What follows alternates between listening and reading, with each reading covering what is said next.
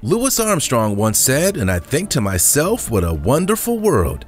The beautiful thing about this earth we live on, as it's hurled through space by the forces of the universe, we still haven't discovered a lot of very cool things, and in the most unbelievable of places.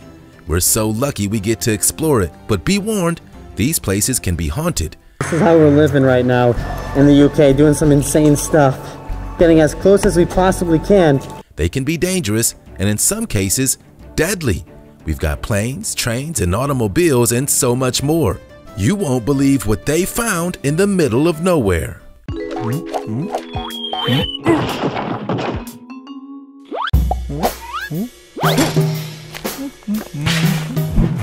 Mystery jet. This is not an airport or an airplane boneyard.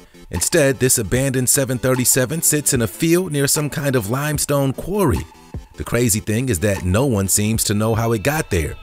You'd think someone would notice the arrival of a Boeing 737 in a field near a fairly major road, but no, it's located near the southern coast of the Bukit Peninsula in Bali. It may have been purchased and reassembled where it now stands, which would explain, at least in part, why no one saw it arrive. Apart from that, little is known about the abandoned aircraft. Some locals say that the plane was destined to be converted into a tourist-friendly restaurant.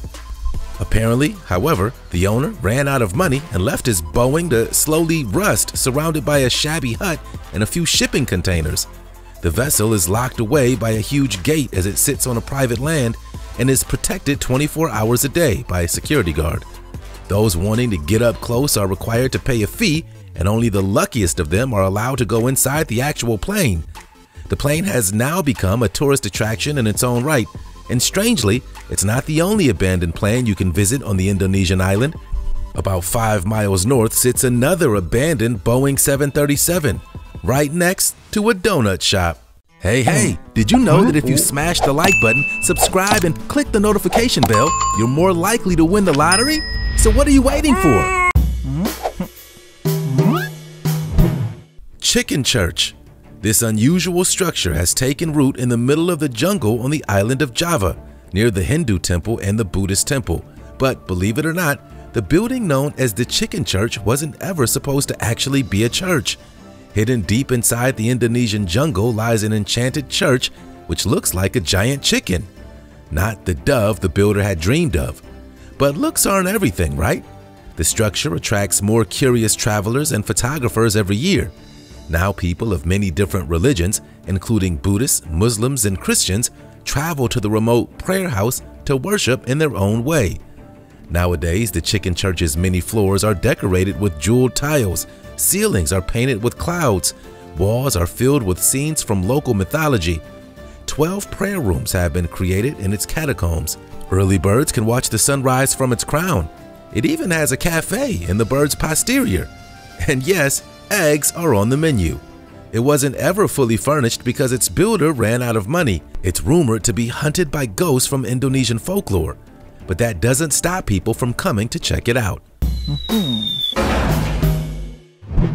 Pizzeria on top of a volcano. Rising 2,800 feet above sea level, the Pacaya volcano overlooks the nearby villages in Guatemala. Since 1965, when it became active once again, the Pacaya has become a magnet for tourists, and in 2019, the Pacaya became the first pizza place in the country and one of the first on Earth to use lava caves as ovens. Pizza Pacaya's founder, Mario Mancilla, became fascinated with the volcano in 2010 when it exploded spectacularly. Instead of running away, Garcia decided to stick around. He saw tour guides inviting tourists to roast marshmallows over the hardened but still hot lava. That's how the idea was born. For years, he baked pies for him and his friends on the cave-like structures. In 2019, his hobby became a business. Mario regularly hikes to the volcano's top, carrying about 60 pounds of ingredients and equipment on his back to meet tourists who have made a reservation. He's got various toppings, including meats like salami, pepperoni, chorizo, bruschetta, and vegetables, onions, olives, and peppers. All of it, the works. He assembles the pizza using previously kneaded dough and bakes it for about 14 minutes. When he cooks on top of still hot lava, the process only takes a couple of minutes, as the magma can reach up to 1,800 degrees Fahrenheit. Spooky sea forts. The Montceau Army forts in the Thames estuary are decaying reminders of the darkest days of World War II. During the war, London's ports were vulnerable to enemy bombings by air and by sea. The answer was to build forts out at sea so that foreign planes and boats could be destroyed before reaching the coastline. Built on land and then transported to their watery homes, the forts were designed by Guy Moncel, a British civil engineer. The anti-aircraft tower forts were constructed in 1942, with each fort consisting of a cluster of 7 stilted buildings surrounding a central command tower. When operational, catwalks connected the buildings. Access for the soldiers posted to these forts was via an entrance at the base of the platform. Parts of the ladders that the men would have used are still visible today, but are in very poor condition. Indeed, attempting to access these forts is extremely hazardous. After their successful wartime career, the forts were decommissioned in the 1950s. One fort was badly damaged by both a storm and being struck by a ship and was dismantled in 1959 and 1960. In the 60s and 70s, the remaining forts were famously taken over as pirate radio stations. Doomsday Bunker City. This former U.S. Army base, consisting of 575 private military-built concrete and steel all-risk bunkers, is now repurposed and affordably priced, ready to provide life-saving shelter. The Black Hills Army Base was originally built by the Army Corps of Engineers as a fortress to store bombs and munitions from 1942 to 1967, when the base was completely retired. Vivos now owns the property and the bunkers. This place, Vivos X Point, is located near the Black Hills area of South Dakota. Ever since 1967, when the base was retired, the base was used as a cattle ranch. Vivos has repurposed the base into the largest private shelter community on Earth for as many as 5,000 people to survive virtually any catastrophic event and the aftermath. Sounds like a party. Each bunker is 80 by 26.5 feet, capable of comfortably accommodating up to 24 people with a supply of food, water, fuel, and hygienic supplies for a year or more. A 99-year lease on a bunker costs $1,000 a year, plus a $25,000 deposit paid up front.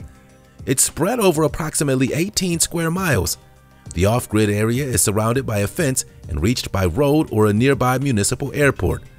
This is the perfect place when the zombie apocalypse begins. Creepy car cemetery. Up to 100 cars in various conditions were discovered cascading down the inside of a cave in Ceredigion, Wales. The mountain of abandoned cars from the 70s has been found around 200 feet down an abandoned slate mine. The waterfall-like formation can be seen lit up by a beam of light. There are hundreds of cars on top of each other, and eerily, the cave is known as the Cavern of Lost Souls. Urban explorers made a treacherous journey through darkness in dangerous conditions and were stunned to find a car graveyard at the mine, which closed in 1960. The mine opened up around 1836 and closed up around 1960 and has been abandoned since then. Eerie new images from inside the Cavern of Lost Souls reveal the mountain of abandoned cars still untouched years after they were first uncovered. The craziest part, no one knows how these cars got there. The mountain of cars and scrap metal rises over 100 feet from the lake surface to the mine's original entrance. Below the lake surface, the ghostly remains of cars lay hidden, silently decaying. There's something so surreal about this exploration, totally dark, wet, slippery, and very dangerous. And then you see the most unexpected thing, a mountain of old cars. Deserted California Beach.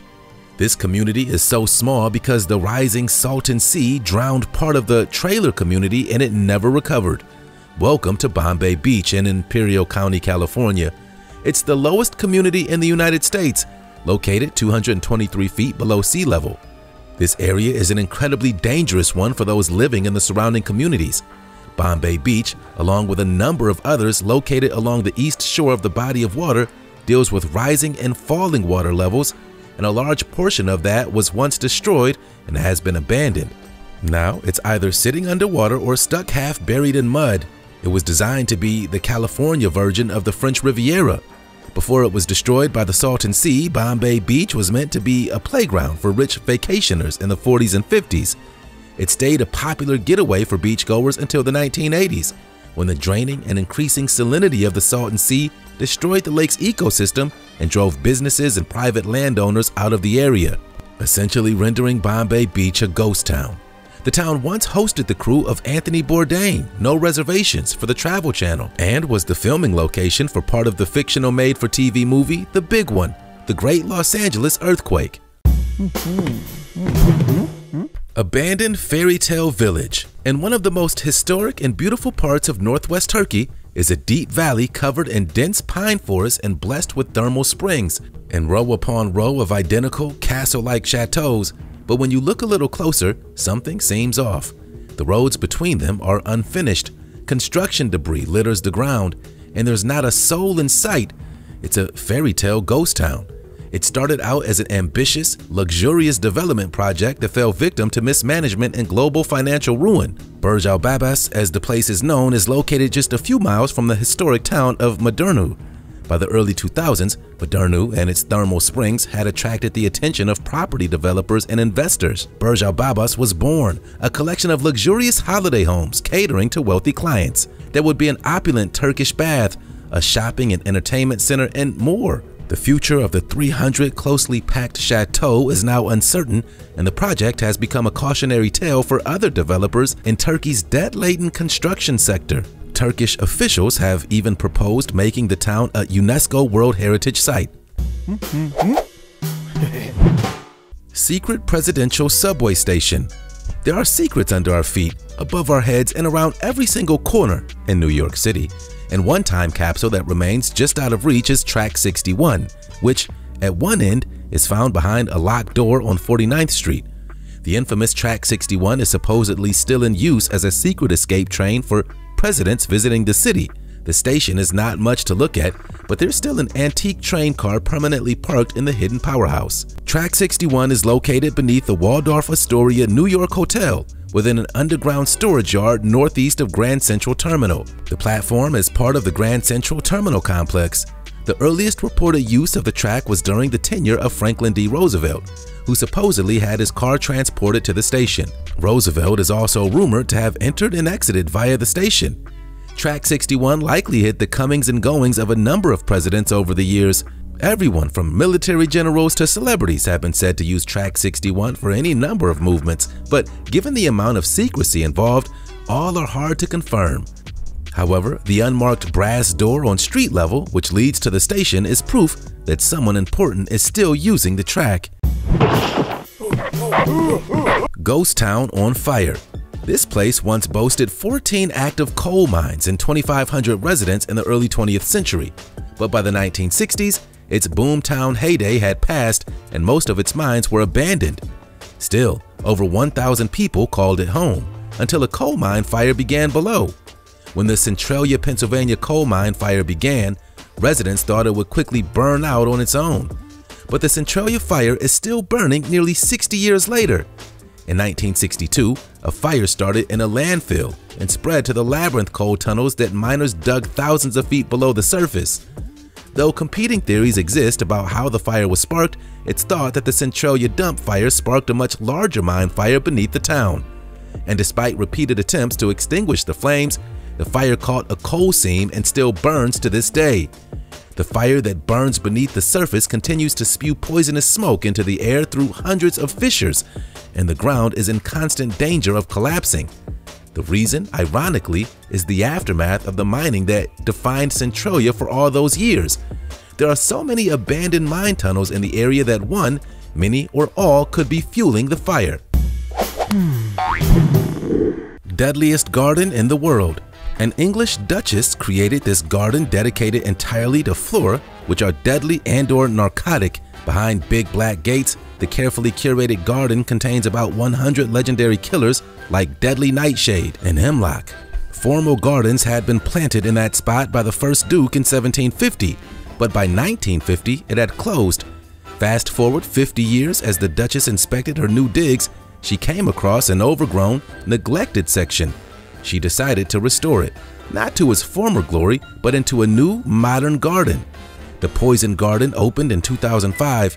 The Duchess shied away from planting healing medicinals and instead sought out hard-to-get deadly poisons. Also included in the gardens are narcotic plants like opium poppies, cannabis, magic mushrooms, and tobacco. Tour guides explain their deadly properties while keeping visitors away from the plants, warning them, do not touch any of the plants, don't even smell them. There are plants here that can kill you. Because the danger posed by the poisonous plants is very real, some can kill or sicken just through touch, some plants are caged, and the garden is secured each evening behind gates under a 24-hour security watch. Trash at the bottom of the Mariana Trench. Victor Vescovo descended nearly 7 miles to the deepest place in the ocean, the Pacific Ocean's Mariana Trench. The American explorer found plastic waste on the seafloor while breaking the record for the deepest ever dive. It's the third time humans have reached the ocean's extreme depths. The first dive to the bottom took place in 1960 by U.S. Navy Lieutenant Don Walsh and Swiss engineer Jacques Piccard. Movie director James Cameron then made a solo plunge half a century later, in 2012 in his bright green sub. He spent 4 hours exploring the bottom of the trench and its submersible, built to withstand the immense pressure of the deep. He found sea creatures, but also found a plastic bag and candy wrappers. The latest descent, which reached 35,849 feet beneath the waves, is now the deepest, making Victor the new record holder. Beneath Hawaii and the Philippines, close to the island of Guam, sits the Mariana Trench. We're talking about the deepest spot in the entire ocean. This crescent-shaped impression at the bottom of the Pacific Ocean has a maximum depth of almost 7 miles. To give you some perspective on just how deep we're talking, if you were to put the entire Mount Everest at the bottom, its peak would still sit around 7,000 feet below sea level. Winchester Haunted House. Everyone loves a great ghost story, and the infamous Winchester house haunting is one for the books. It was even made into a movie in 2018. Despite its delightful appearance, this massive California mansion's history is ripe with tragic mystery and ghosts. The most famous story is that Mrs. Winchester was being haunted by the spirits of those killed by the Winchester rifle, which her late husband's company had invented, the gun that won the West. Overcome with grief in the wake of her husband's death, folklore states that the widow sought out a medium who could commune with the dead, who gave her a haunting vision. Through the medium, the deceased husband told his widow that the spirit's tragedies were a result of the blood money the family had made off the Winchester rifles. The medium warned the poor woman that vengeful ghosts would seek her out, and to protect herself, she must build a home for the spirits who had fallen from this terrible weapon. And she did. This glorious haunted mansion. Starting in 1886, Winchester designed and oversaw the construction of the sprawling Queen Anne-style Victorian mansion that bears her name in San Jose, California.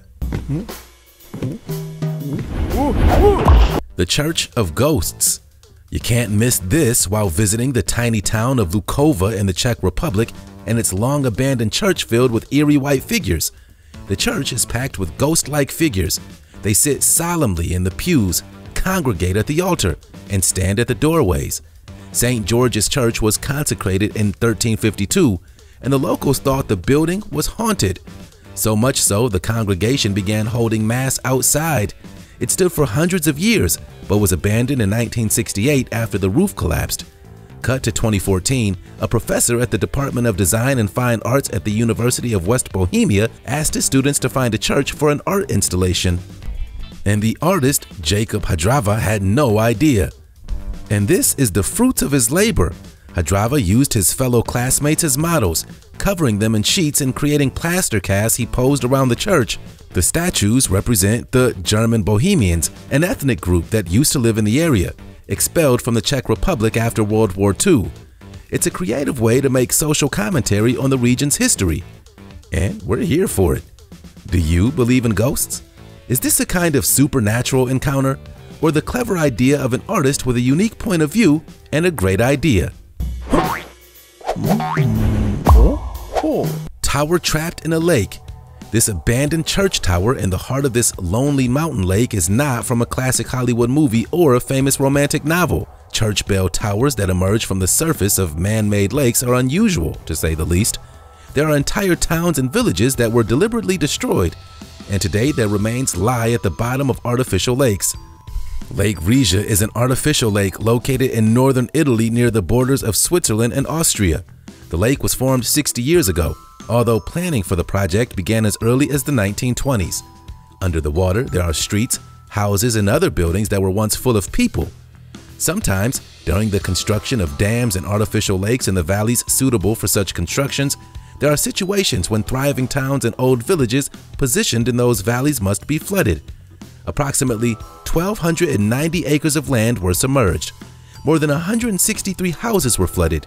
Today, the upper end of the bell tower that appears on the surface of the green-blue water is the only remainder of the old town.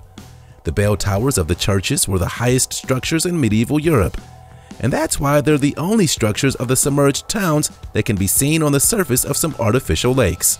See, you can find the strangest things in the middle of nowhere. Ready to find out more? Like and subscribe and stick around for more Missing Files content.